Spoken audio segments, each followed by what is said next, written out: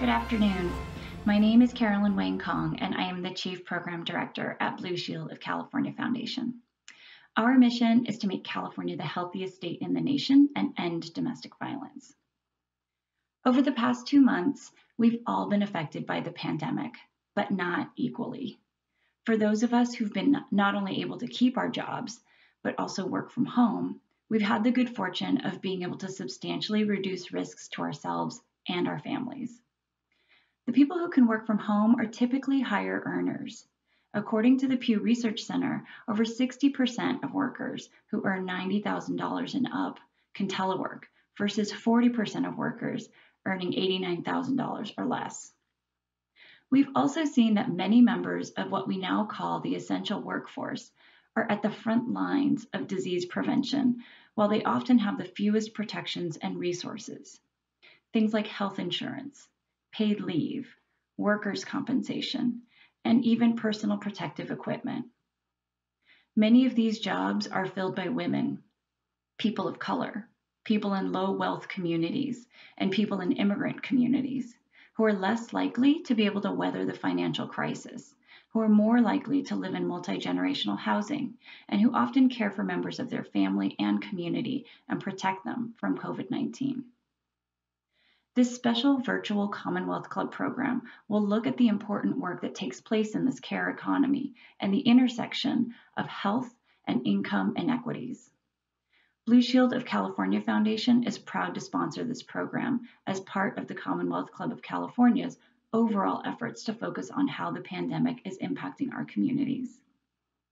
We know that people of different backgrounds experience the pandemic differently based on race, gender, income, and age. We also know that people who perform perhaps the most important function in our society, caring for people, are at the highest risk of income insecurity and exposure to disease. They're more likely to rely on public transportation, less likely to have the resources to stock up on groceries, which means more trips to the store, less likely to have paid time off, and other factors. In short, care workers are burdened with both more of the work to reduce COVID-19 and more of the risk. Today, we'll learn more about what these care workers are facing and the steps that need to be taken to create a healthier California for all. With that, I am pleased to turn the program over to KQED's Sam Harnett, who will be the moderator for today's program. Sam has covered a range of workforce issues during the pandemic, including a few pieces on care workers. I'm pleased to turn the program over to him. Again, on behalf of everyone at Blue Shield of California Foundation, we are proud to support this program. Sam? Thanks, Carolyn, for that introduction. And thank you, Blue Shield of California, for supporting this program. And thank you to the Commonwealth Club for bringing us all together virtually, as we do now, to discuss this important subject. And this is really important to discuss now, as Carolyn was saying. Before the pandemic, my role at KQED was covering tech and labor. And after the pandemic, I am now entirely covering labor. And as Carolyn was saying, the situation that workers in America are in right now is horrific. I mean, there's any number of stats that you can pick to talk about what workers are going through. Just one or two things. A stat that I came across in my reporting is that only 4% of all workers have 14 or more paid sick days. Another stat to look at is minimum wage. If you adjust for inflation, minimum wage today is $5 less than it was decades ago. There are less unions, there's less protections.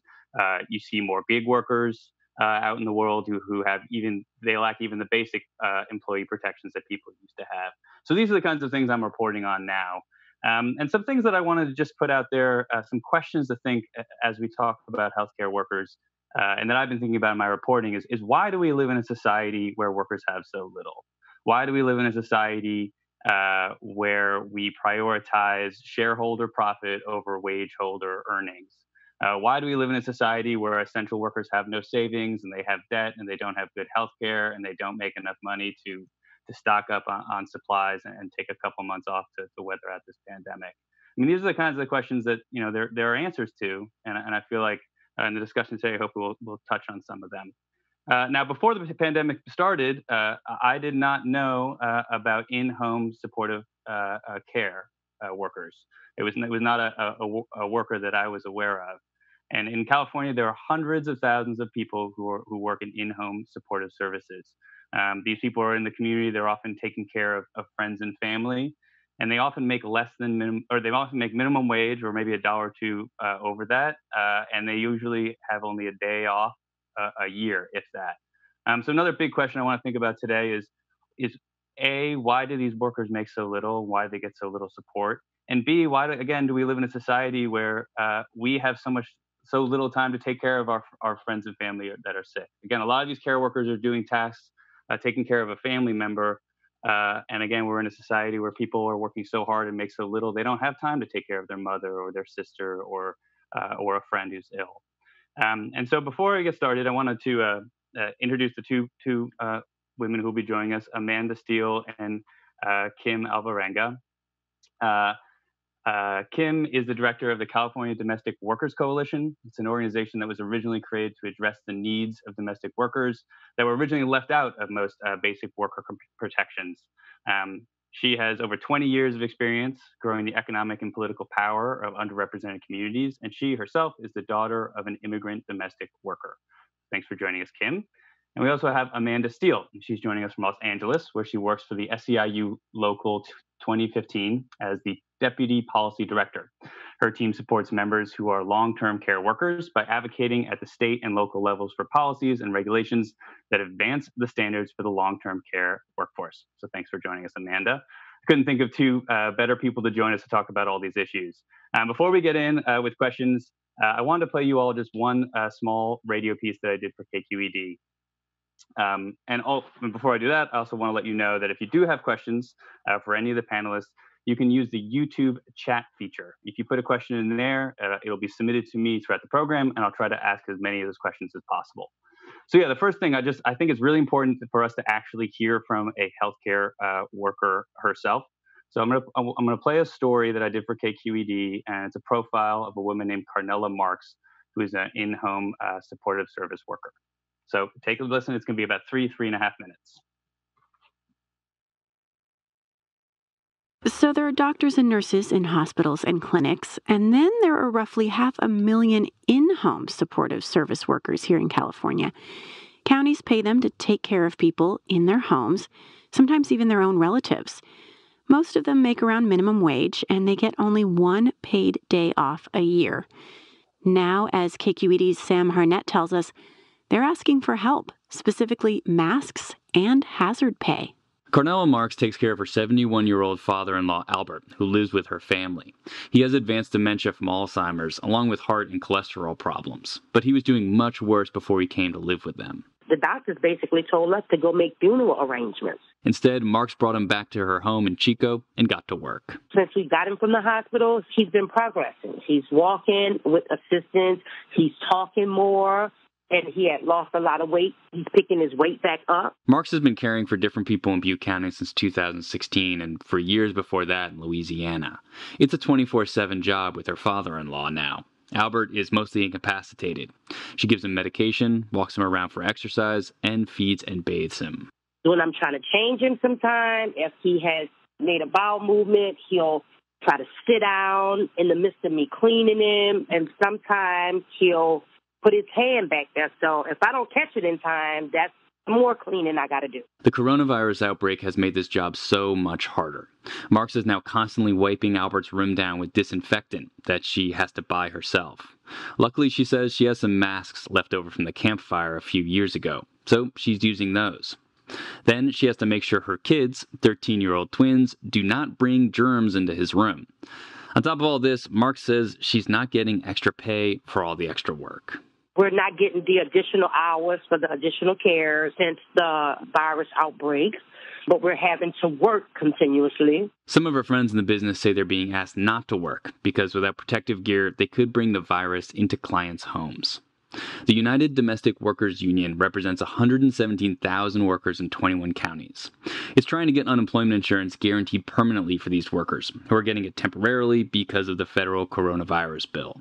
It's also pushing for counties to increase pay, add sick time, and hire extra staff to fill in.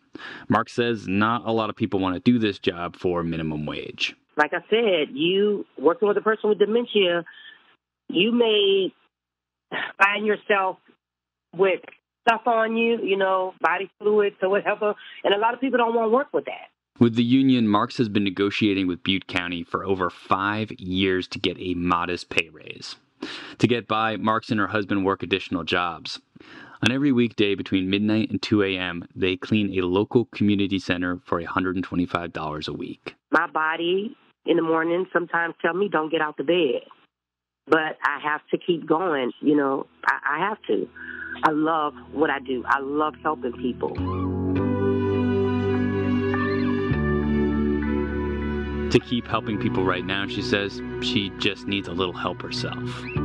For the California Report, I'm Sam Harnett. Governor Newsom recently had a Zoom call with in-home supportive service workers, including Carnella. And he's now shipping them masks. No word yet on their request for increased pay.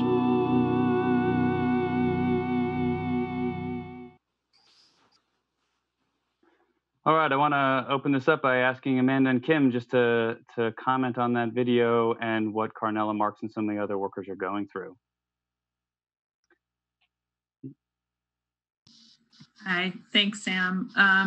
I'll just start a little bit about our union, SEIU Local 2015. So we represent over 300,000 of the IHSS workers that were mentioned in the video across the state. And I think that a lot of what was said in that video really touches on what so many IHSS workers are experiencing around struggling with wages and paid sick leave, especially now. And one of our biggest issues that we face in, bringing up the wages and benefits is the fact that we are doing it on a county by county basis. So as you can imagine, California, 58 counties, it's not exactly easy, and it can be a very different experience from county to county on what the local governments are willing to give to those workers. So it is a constant struggle for that. And we're really seeing that highlighted more and more now during the pandemic, when these workers are caring for the population that is most at risk for getting the virus. They're in personal close contact providing care, and they're the ones that are being exposed. And yet for many years, they weren't really recognized as those essential workers that they're being called now. So we're really trying to put the spotlight on that issue and say they've always been essential workers. It's just now become apparent because of the situation we're in, unfortunately. And Amanda, I want to return to that later in the program to talk about this idea that's broken down county by county, because when I was reporting on this, I found that very confusing and it was hard to understand. Different counties had different relationships with those workers and they paid them different amounts. They had different contracts. So yeah, I want to return to that later on. But Kim, what's your reaction? Well, thank you so much, Sam, for having us. We really appreciate the opportunity. I represent, we're the leading voice for the 300,000 domestic workers in California that are not part of the IHSS group of workers. It's amazing and a wonderful thing that they can organize workers, but there are workers that are outside of those groups that are experiencing the same situation that Amanda just talked about. With the 300,000 domestic workers that work one-on-one in private settings, most of them are immigrant women, as you saw on the show. Most of them are women of color, as Amanda also mentioned, that have been historically excluded back in the 1930s when we won a lot of labor protections for workers.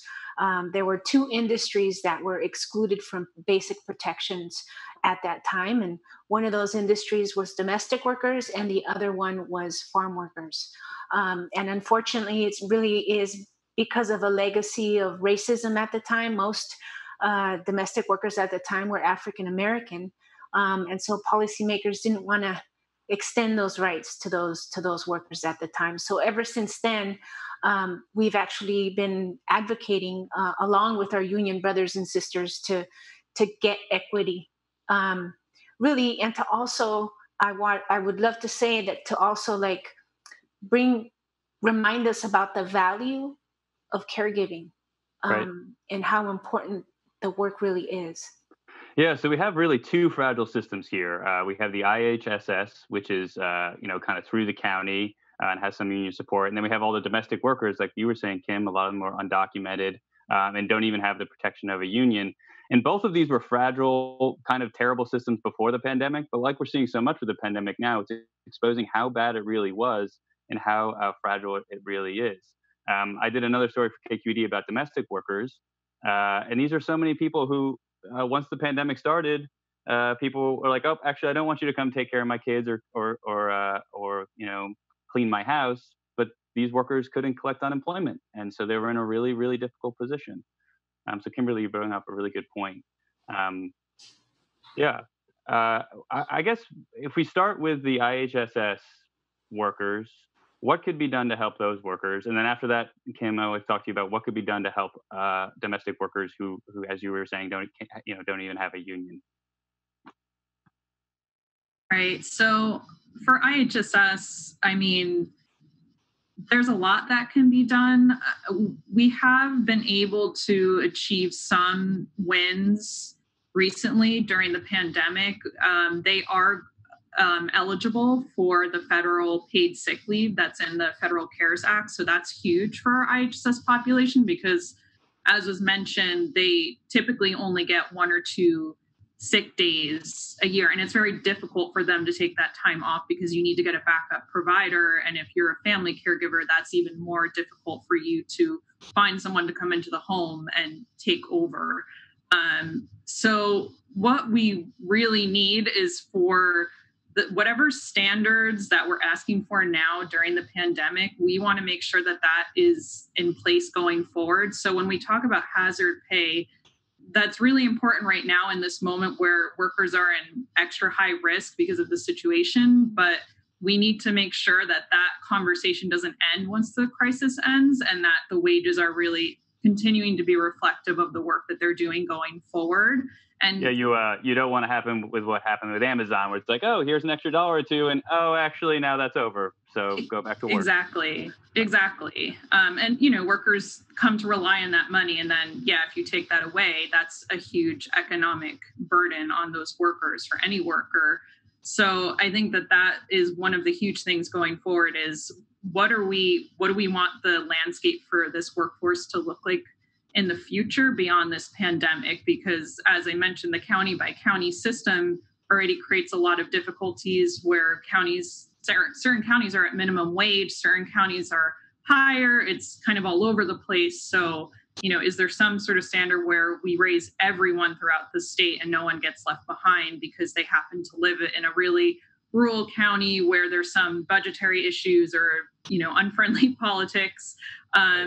And then, just looking at the overall benefit system, I know unemployment came up in that video because right now, temporarily, IHSS workers are eligible for unemployment. It used to be that if you were a parent or spouse provider, you were exempt. You could not get unemployment, and that's temporarily lifted because of COVID. But again, we want to make sure that that's a permanent solution, that those benefits that every other worker gets, that why is IHSS always excluded? We had to fight to get any sort of paid sick leave for them. We had to fight to get overtime for them a few years ago. They used to be exempt from that because they're classified as domestic workers. So it's always feeling like they're getting left behind. And it's, thinking forward, how do we change that so that they're always, we're not always coming back to these same issues when there's an emergency. Right.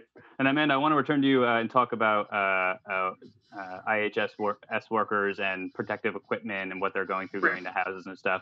But Kim, let's talk about domestic workers. Yeah, I just wanted to follow up on the comment that you made prior, Sam, about the vulnerability of domestic workers during this time. This pandemic has been catastrophic to workers that primarily are undocumented. It has revealed, as you mentioned, very quickly an employer can say, I can't have you come to the house, right? Because our health and safety is in jeopardy.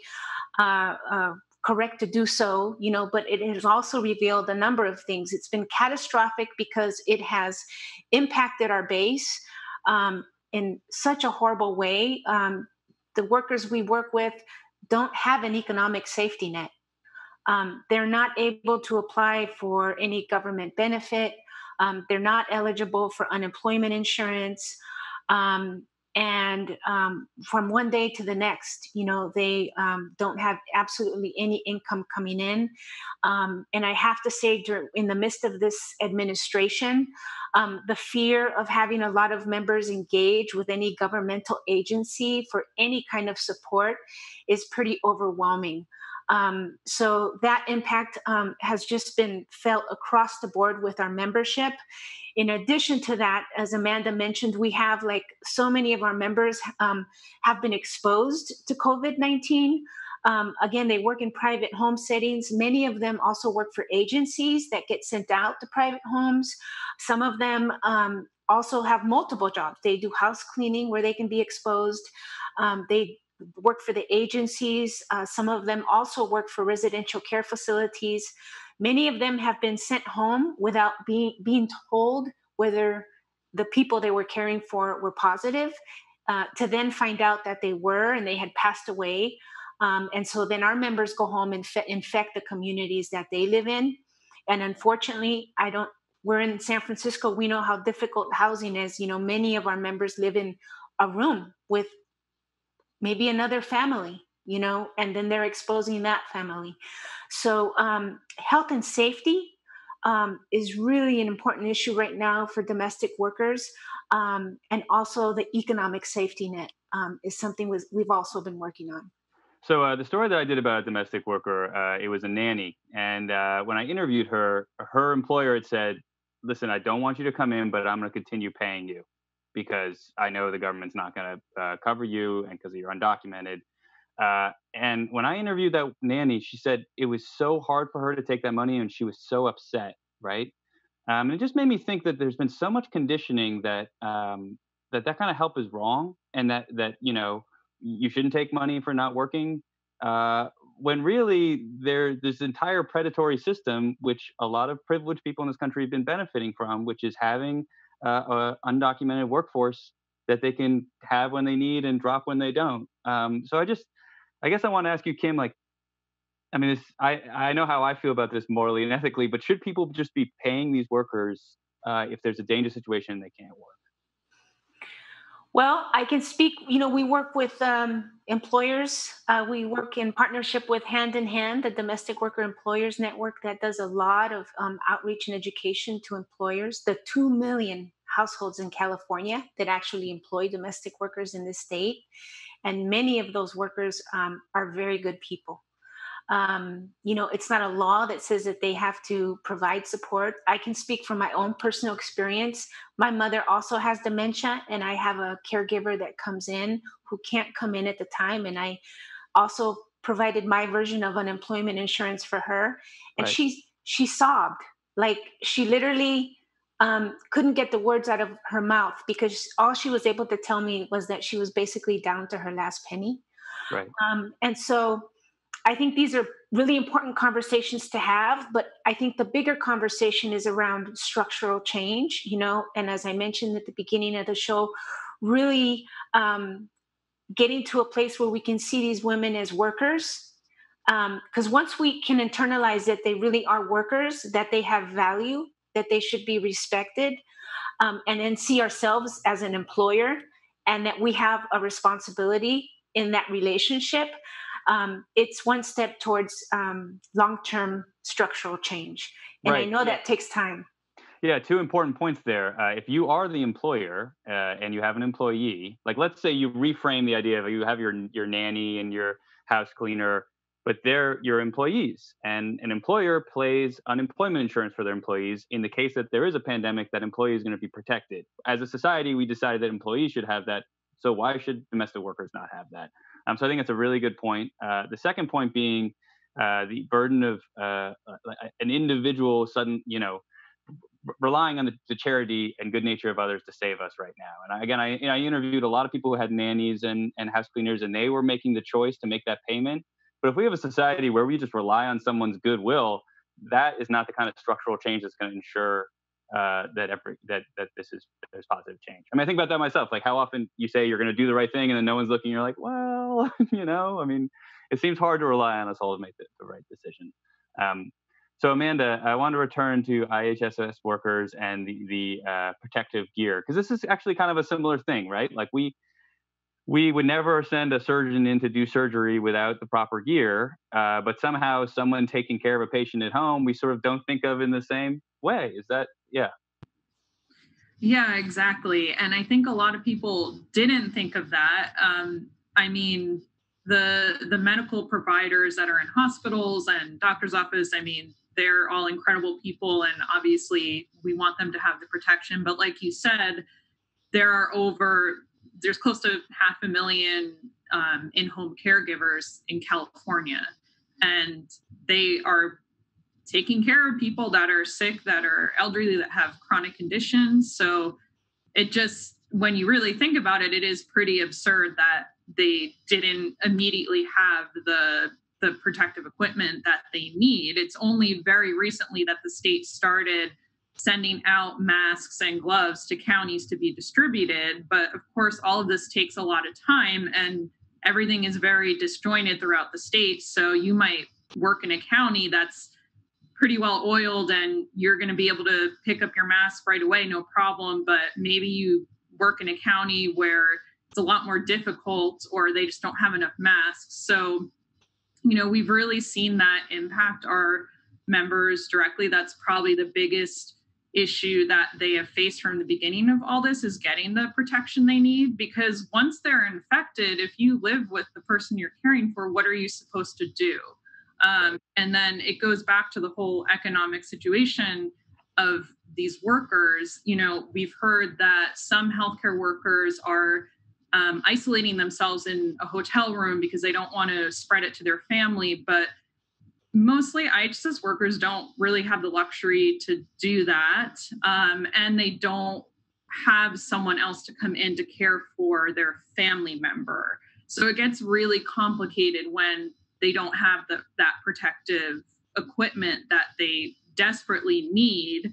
And I'll just give a little plug to our nursing home workers too, which is kind of the other side of things, because we represent that class of workers too, and they're facing the same issues without having that PPE and having all these COVID patients come in. And it's been an absolute nightmare to try and get them the protection they need too. So we're really seeing it. It's, I think Kimberly really touched on it in the fact that we're talking about a workforce that is largely women, people of color, low income workers. So they just have not been the priority around getting this equipment distributed to them, yet they are the ones that need it maybe the most, or at least one of the highest need groups. So it's just been difficult for our members to deal with this, and having to still work. They can't just say, I'm not going to go to work, or it just doesn't work like that. Yeah, you can imagine Carnella, who's going to take care of her father-in-law if she isn't doing it,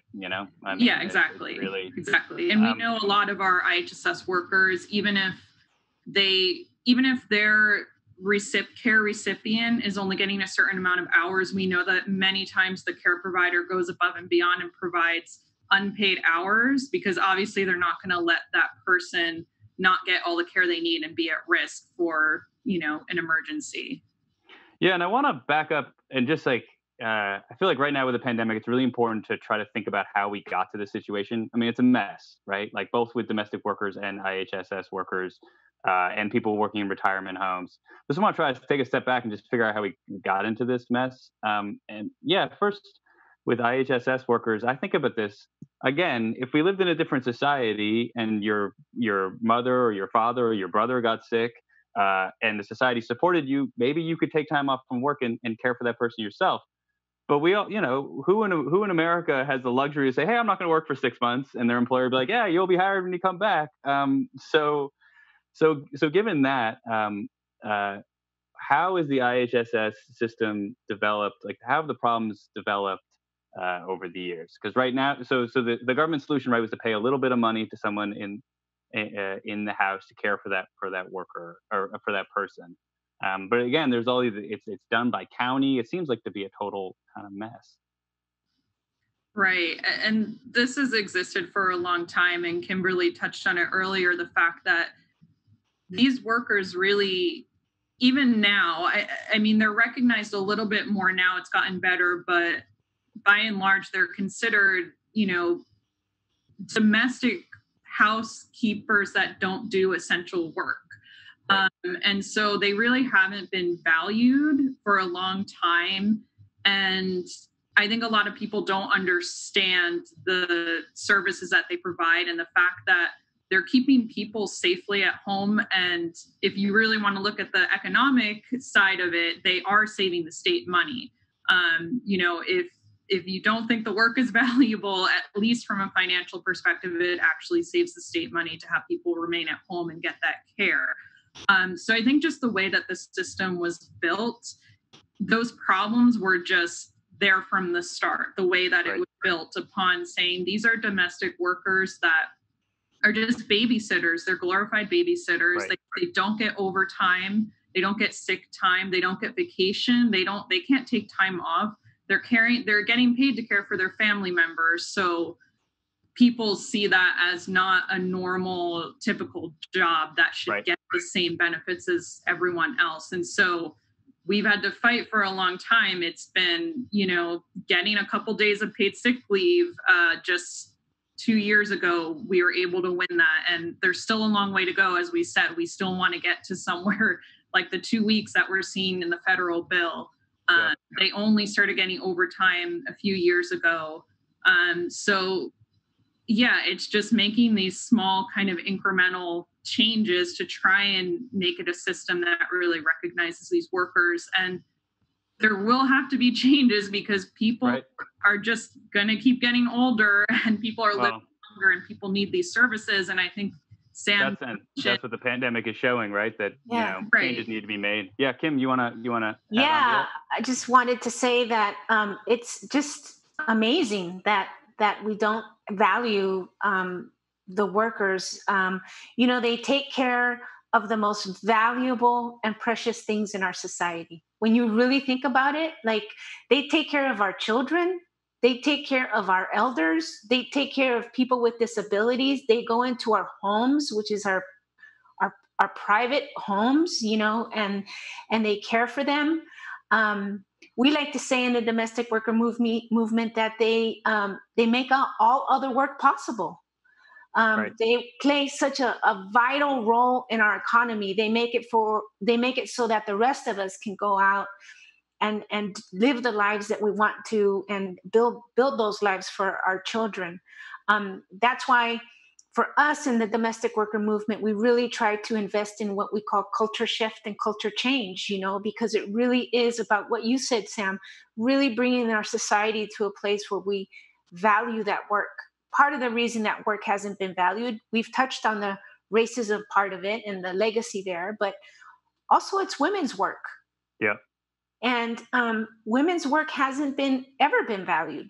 Whether a woman does that work in her home for pay or outside of the home, So the work that we're doing, I believe, and that Amanda is doing, is pretty revolutionary work. The challenge to actually get our culture to see this as valuable work is tied to so many other fights that we're having in the world. Yeah, I mean, I'm really glad you brought that up. I mean, what we're talking about here is sexism, racism. We're talking about patriarchy. And the wages for housework battle has been going on for decades. I mean, I think in the 70s in Italy, there was a lot of clamoring for the fact that women should be paid for the work they're doing at home, because the work they're doing at home is allowing their husbands to go out and make money in the economy and bring it back. Like, they're actually economically earning, and they weren't being paid because they're women. I mean, so sexism and racism are, I think, you can't overstate how destructive that those things have been. Well, to move from the legacy, which I think is pretty clear, to some solutions or things that could be done to improve. And I mean, obviously, there are huge social changes that could happen. I mean, things with undocumented workers. I mean, sexism and racism. Those are the big battles. But what could be done, I guess, in the next few months, especially related to the pandemic and what workers are going through right now. Kim? Yeah. We have, I want to give my comments just a little bit of a frame. This issue of health and safety for workers that has become so clear, and the need to prioritize this issue really came to light for our base here in California actually last year, before the COVID pandemic. We saw this issue come up with the health pandemic, and also the wildfires that came up, where we saw employers across California, primarily in Southern California, really asking workers to do things that were really having an impact on their health and safety, such as be first responders, such as stay behind the fires to actually fight those fires, stay behind to protect pets, water stables, things that don't fit into the job description of a domestic worker that are really putting domestic workers' health and safety at risk. And so now with the pandemic that's happening and the issues that Amanda has brought up, we've realized that domestic workers are actually one of the few industries that are excluded from health and safety protections in California. These are protections that you and I, Sam, as workers every day enjoy. We actually get protected if we're exposed, or the employer doesn't say something to us, and so that's what the Domestic Worker Coalition is working on right now. We're trying to get rid of that exemption that is as long as we just talked about from the 1930s, that would bring domestic workers under the umbrella of Cal OSHA and provide some guidelines at the state level for employers and for domestic workers, particularly around what Amanda mentioned, PPE, the need for PPE, and other guidelines, training, and information that would actually prevent a lot of these issues from happening. Yeah, Kim, I just want to underscore one thing you said that I find is really sort of sick and twisted, which is a lot of these workers, domestic workers, IHSS workers, they love what they do, they're proud of what they do, and they don't want to abandon people. They want to continue working. They want to do a good job, even though they're getting paid so little. These people, they really, and that could sort of be used to make people do things that are unsafe. You could get, you have a nanny who really loves a child, so the nanny's going to compromise herself to do the right thing for the child. You have an IHSS worker who is taking care of someone, they will, put themselves at risk to take care of them. So that, I don't know, it's just something that you see often, and people don't talk about it, have that leverage to make people do the work. So yeah, Amanda, what about concrete things for IHSS? I mean, we talked about this a little, but is there I guess, and if you're a viewer and you wanted to do something, is there something you could do locally in your county? Is there a ballot initiative? What or legislation? What could they get behind? Sure. Well, when we engage with our members, we always make sure that they know their rights and how they can be vocal in their community and at the state level. So we do have our members engage directly with legislators at the Capitol. Right now, because the state budget was just released, I don't know how many people are really tuning into that, but because we're in such a bad economic situation in the state, a lot of things are being put on the table to potentially be cut. And one of those is, unfortunately, IHSS.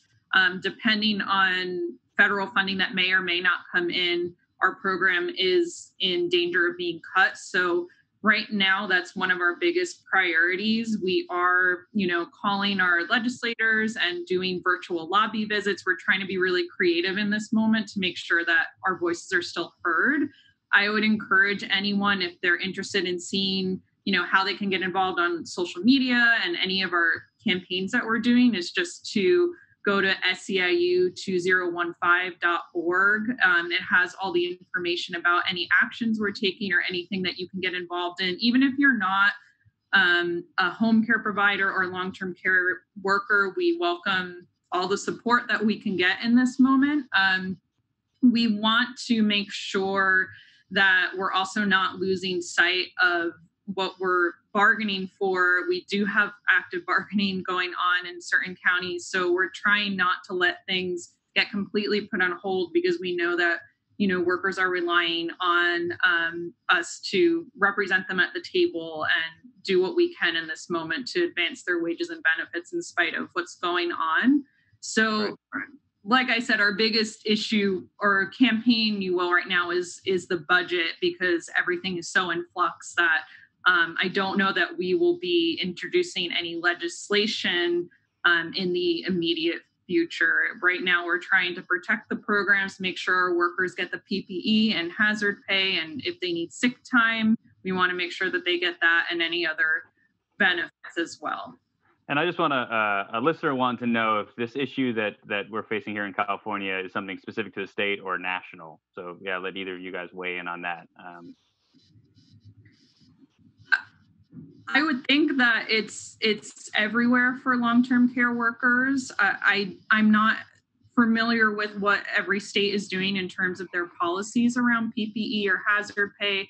I think different states are doing different things, but I think in general, long-term care workers are really facing a crisis, and domestic workers.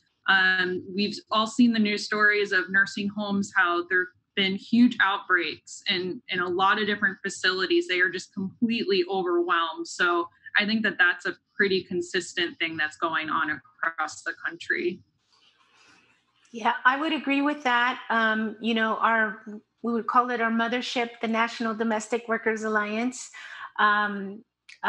Basically, our members across the country are going through the same situation. The National Alliance has been able to establish a care fund for domestic workers, and so we've been able to provide some resources to our members across the country. Right, to and support them. Right, I would not imagine that other places in the country don't have sexism or racism, or places where people don't earn enough money to, take care of their sick friends and family. So yeah, definitely a national issue. Again, we've talked about some small fixes, but what if you guys could really think big? Like, what if you could remake this system, or if you want to encourage a listener to think about redefine this, like what would we be looking at? I mean, are we talking about fundamentally changing compensation, or undocumented workers, changing that whole system? I mean, what are we talking about to actually really make this work well? Well, I can say, like in California, we are leaders. We know that in California, every worker, regardless of their status, gets basic protections to an extent. But at the national level, what the Alliance has been doing with its affiliates, which we're a part of, is really focusing on introducing the National Domestic Worker Bill of Rights that broadly provides some of the protections that we talked about that workers are excluded from as a starting point for that conversation. We know that during this time that would be a challenge, but it's also very important to educate at the national level, our legislators about the issues that impact domestic workers. There are different things that domestic workers are doing across the country. They're passing standards boards at municipal levels. And they're also looking at other ways to support themselves, like portable benefits that domestic workers work with can benefit from. These are all ordinances that are being passed in Philadelphia or in Seattle to try to bring the industry some equity. Amanda, do you want to add to that? Yeah, I think that those are all really fantastic things that are happening. And I just wanted to also raise up that here in California, Governor Newsom created the Master Plan on Aging, which is, I think, really speaking to what you brought up, Sam, about what we want to do when we look at the whole system in California, when we look at the healthcare system, and in particular long-term care, because we are such a huge state and so diverse, and we're going to have so many people that need these services and that need them now. What are we doing when we look at the system as a whole. And we've been engaged in those conversations. We have our policy director who sits on that committee that's working on the master plan of aging. So we are trying to think about what does it look like to make sure that every person in California does have long-term care when they need it. Right. That means everyone from who gets IHSS to people who need to pay out of pocket, to people that may have private insurance. So we want to make sure that, if you need long-term care, you should be able to get it. And if you're a long-term care worker, you should be getting a living wage and benefits and be recognized as an essential worker all the time. So it's linking those two things, the demand of it and the people that are actually providing the care. We need to make an integrated system that's really recognizing that and setting some standards statewide. And one point that I want to make, go ahead, Kim.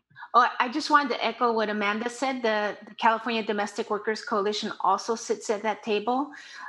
We believe that the struggle of the caregiver is also connected to the person receiving the care, that in many cases just can't afford care, and struggles every day to make it right.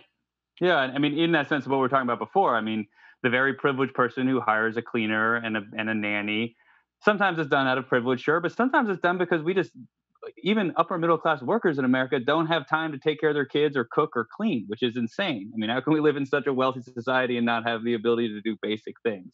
So I think, that's a very good point. And something that I've been thinking a lot about is it's very easy to think of domestic workers or ISS workers or undocumented workers as somehow different from the regular workforce.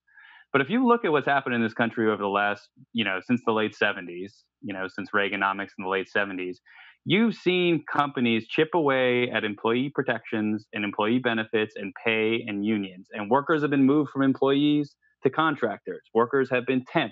Workers have been, and now they're gig workers working for Uber and Lyft, which are, extremely contingent. And you can look at, an undocumented domestic worker as a progression in that chain that the system really enjoys. Because again, if you look at the shift from employees to gig workers, what you're seeing is corporations and companies and employers having less responsibility, having to pay less benefits, being able to say, hey, there's a pandemic, we're not going to pay you anymore.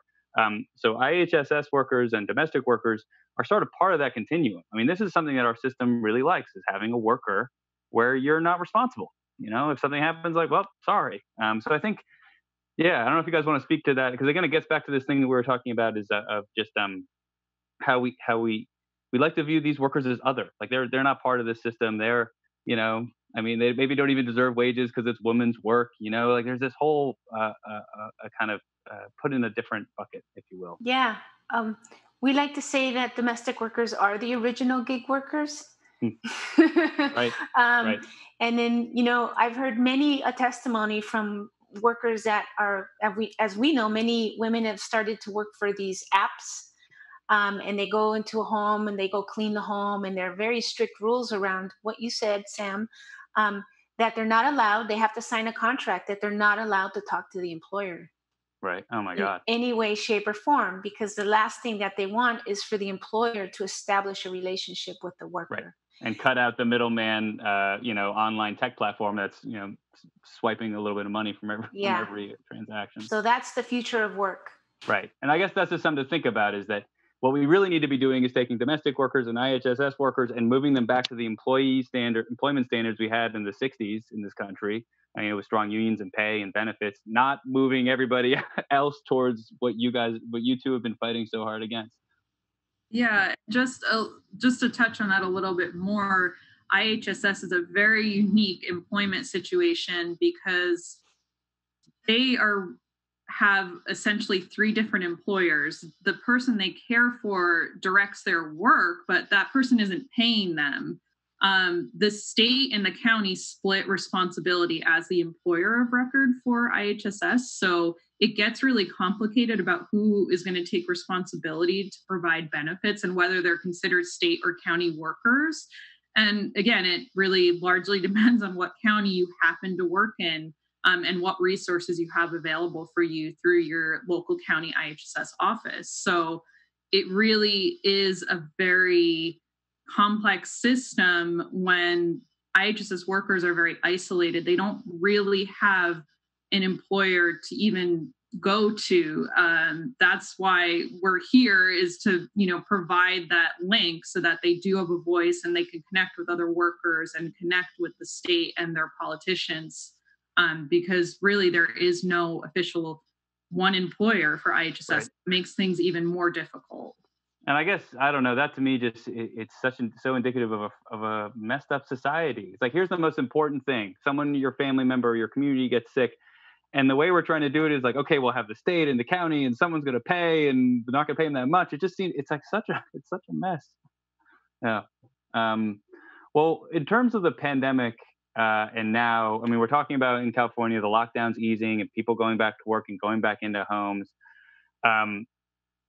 Just what are the kinds of things now that your workers are going to be hard and challenging and difficult for them navigating, maybe returning to work? Wow. I will say, like, it's still been very, very challenging for our communities at this time. There's still a lot of fear, as we're starting to see the data show that you mentioned this, Sam, that or actually the CEO from Blue Shield mentioned that many of the Latino workers are have a high percentage of COVID, because they have no choice. They have to go out there and take public transportation. I was driving by a bus here in San Francisco the other day and it was packed. Wow. And I just couldn't help to think, my God, and it's definitely probably because people feel they have to go to work, Right. So there's still a lot of fear. We're trying to provide members with as much education as we can. But there's desperation in their voices.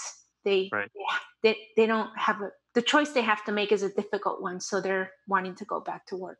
I mean, essentially what we've done is they're economically in such a rough position that when the lockdown is starting to end and they could go back to work, but it's dangerous, they might, they're going to they're going to sacrifice their bodies. I mean, that's where we're at.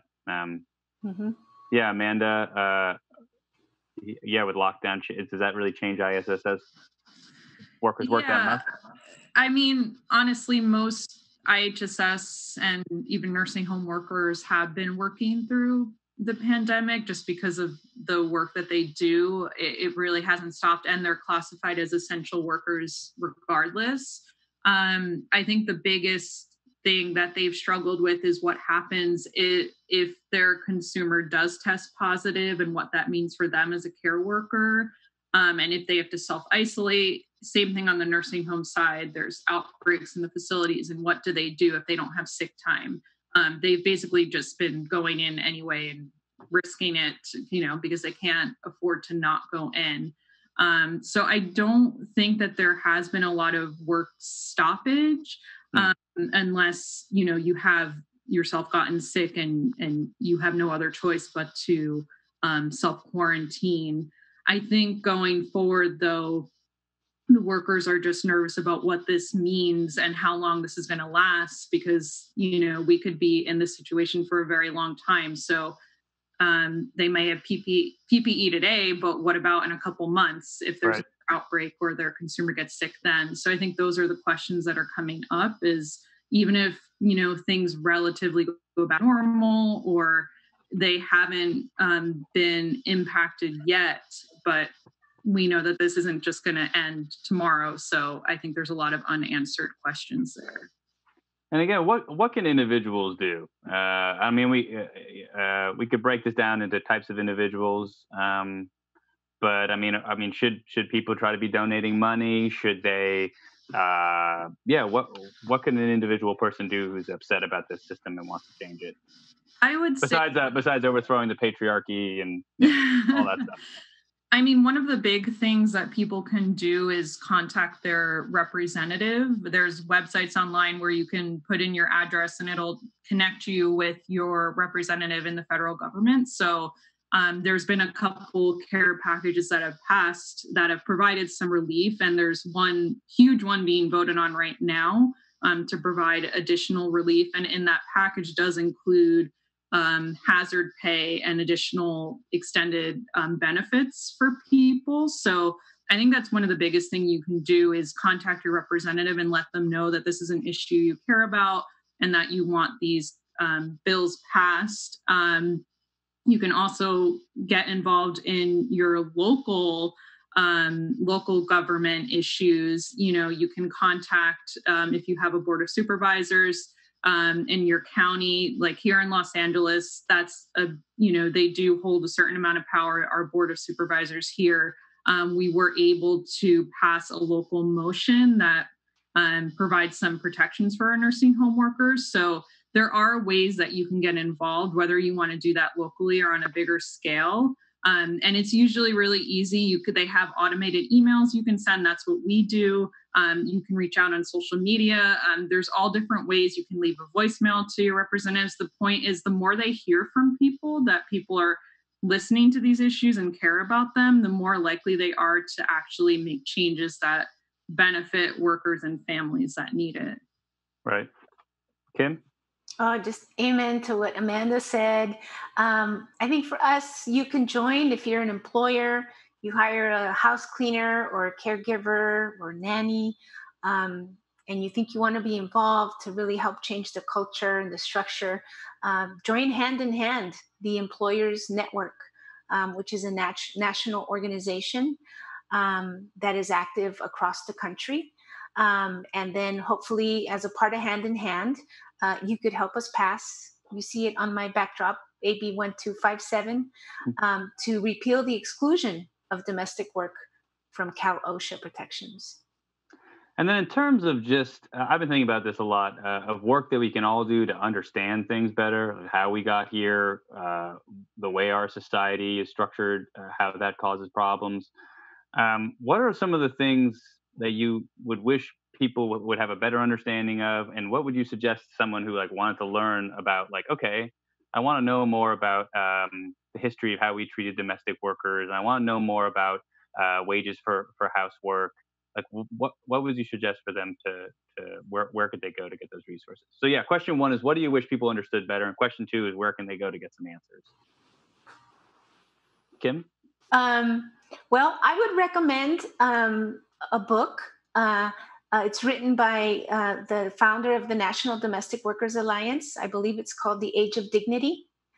That really is kind of a macro perspective on how important it is for us to change the culture and how we value care work.